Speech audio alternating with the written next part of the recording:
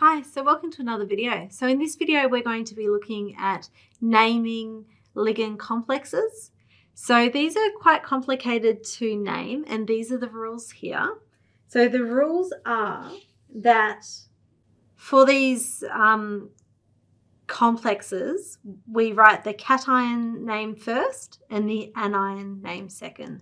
So it's similar to what we do for ionic compounds, so such as sodium chloride, where we write sodium and then chloride, so the cation and the anion.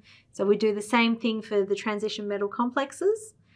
When we're writing the name within the complex, we write the ligand's name before we write the metal's name. So even though the metal's written in first and then the ligands, or it might be the other way around depending on if it's a cation or an anion, you always put the ligands first and the metals second. When you're listing the name of the ligands, we put them in alphabetical order. So the second rule is the ligand name. So if it's an anionic ligand, it ends in the letter O, whereas if it's a neutral one, it bears the name of the original molecule, such as in this table here. So when there's multiples of the same ligand, we use the di, tri, tetra, penta, hexa to say how many there are. If the ligand name has a di, tri, tetra, penta, hexa within the name of the ligand, then we move on to the other set of prefixes and we use the bis, tris, tetrakis, pentakis, hexakis. So these ones here, and we put them in brackets. Okay, so one common ligand for that one would be the ethylene diamine. Because we've got the di in there, we would then need to use the bis, tris, tetrakis, pentakis, hexakis nomenclature. With the metal, if it ends in, if it's an anion, then it has the ending of 8. Okay, and here is a list you look at. And the Roman numerals are indicated to give the oxidation number on the metal in the complex. So there's quite a lot of rules. Depending on your subject, you may be given some of these, or you may need to remember a small set, or maybe a large set if you're a little bit unlucky. So for the courses I teach, this is the table that I provide to the students, and the rest of the information they will need to remember, but we usually stick to a couple of classical examples. So let's have a go at applying this in principle. So what we're going to do first is we're going to go from the formula into the nomenclature, and then we're going to do some examples where we're doing the reverse. So we're going from the nomenclature into the formula.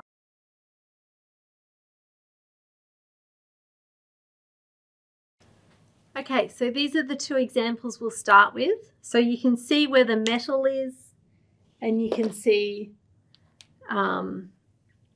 so we've got the metal here, okay? We've got the ligands coordinating to that metal.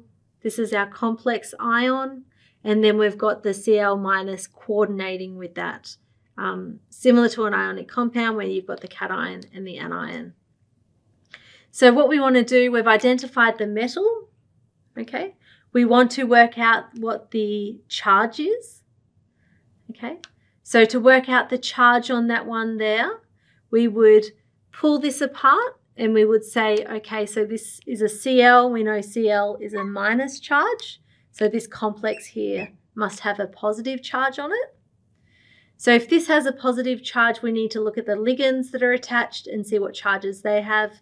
Cl has a minus, so this accounts for 2 minus. NH3 is neutral, so it's a 0 there.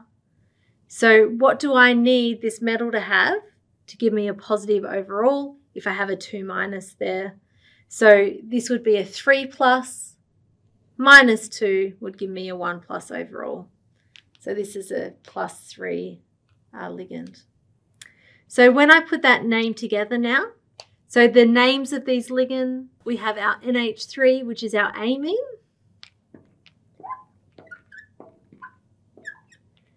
And here we have our chlorido. Okay, so we're adding chloride and we're adding the O on the end there. Now, how many of these? We've got 4, we've got 2, so we would use the terminology di and tetra. So we've got di, we've got tetra. So our rhodium metal. So the way that we put this together now is we put our ligands first in alphabetical order. So the A comes before the C. So it'll be tetra, amine, di, chlorido.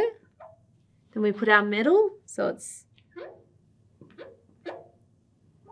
rhodium and the charge. And I've run out of room there. So that is the cation, and then the anion would be chloride.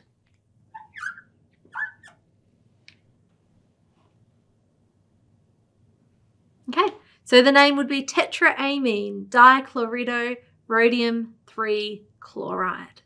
So pulling it all apart, let's have another go with this example here. So here we had the metal, transition metal that was in the cation. Here we've got the transition metal that's in the anion. So pulling it apart to work out the charge. So this is a +1, so we've got a +2. So this one would be a 2- to cancel that one out, or -2. Cl's a -6 because we've got 6 of those. So the Ti, to cancel out with -6 and give us a -2 overall, must be a +4. So the metal name there would be, so titanate I4 for the 4+. IV, sorry, for 4+. So then we've got chlorido, and we've got 6, so it's hexa, and we've just got potassium here.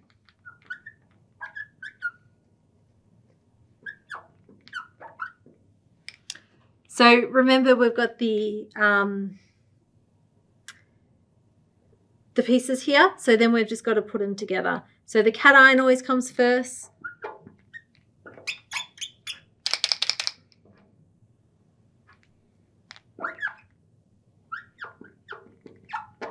So potassium, and then we put the ligands, so it'll be hexa,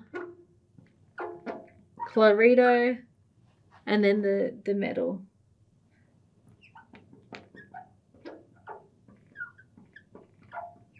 Okay, so potassium, hexa, chlorido, titanate, 4+. Alrighty. So the main thing with these questions is remembering the names for the metals, depending on the resource that you might get, and the ligands there. So now let's go from the name into the formula.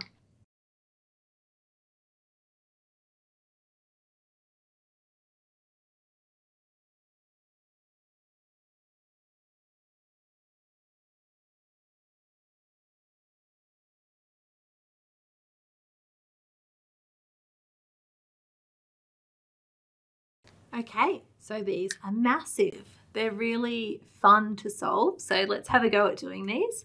You can see that one of them we've got the metal as a cation, and one we've got it as the anion. Okay, so that's one section. So that's the cation, the anion section, and then we've got the cation and the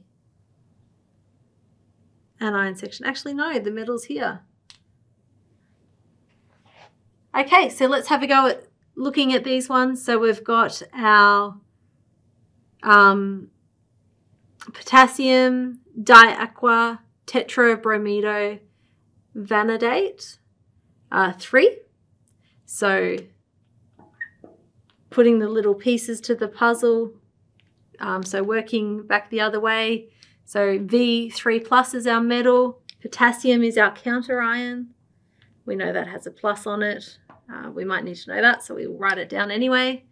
Diaqua, so H2O, we've got 2 of them, and tetrabromido, so we've got Br, and we've got 4 of those.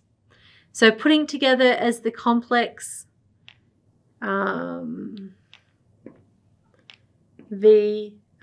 a 3+. We don't write the 3+ in there, but we need to know that that's a 3+. So if we work out the overall charge here, so I'll scribble it in here and then take it out. So we've got 3+ there. Water is neutral, so there's no charge. Bromine's -1, so we've got 4-. So we've got 3+, 4-, that will give us a minus overall. So we would need 1 potassium to counterbalance that 1 negative that we would have. Okay, so wiping out those charges now. Actually, I might just write it below. So K, V, H2O, 2, Br, 4. So that would be the answer there. Okay, so let's look at this next one here. So this next one is interesting. We've got 2 metals in this one. We've got zinc and then mercurate. So we've got bis, ethylene diamine. So we've used bis because we've got the di in here. We've got zinc 2, tetraiodo, mercurate 2. So our metals there would be Zn2, 2+, and Hg 2+ here. So we've got the iodo, and we've got 4 of them. And we've got the ethylene diamine, and we've got 2 of those. So putting it together, we would get Zn, En2. This is a 2+ here. This is neutral, so it'd be 2+ overall. Putting this one together, we would get Hg, I4. Sorry, that needs to be on the outside there.